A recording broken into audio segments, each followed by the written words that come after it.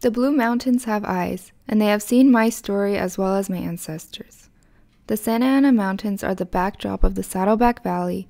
With their eyes, these mountains have witnessed everything that's happened in the Saddleback Valley. They saw me too, a careless and unmotivated 15-year-old. Then one day, the mountains saw it. With red lights flashing, sirens blaring, it rushed toward my home. It pulled over, and its air brakes hissed, and it took my mother as quickly as it came. I began to fear sirens.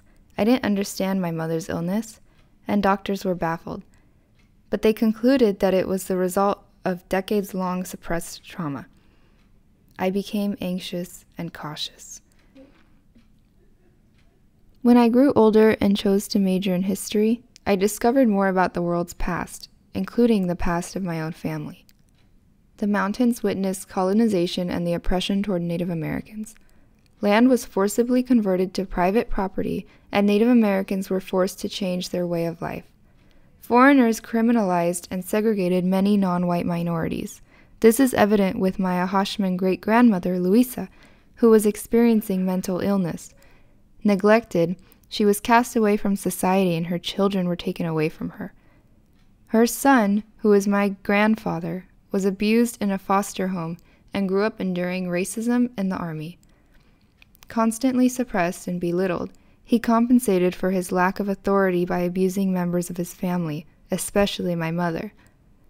Miraculously, my mother healed, but like a paper that's crumpled up and unraveled, the creases still remain. However, the cycle of abuse stops with my mother.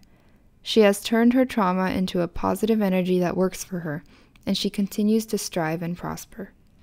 She works hard and surpasses expectations. She teaches high school, received her master's in 2 years, and also taught a women's yoga class on the side. I started appreciating life, and I take time to smell the roses. Now 20, I'm nearing completion of my bachelor's degree, and I have plans to attend grad school. Because of our family's healing, the mountains are witnessing a new era for our lineage.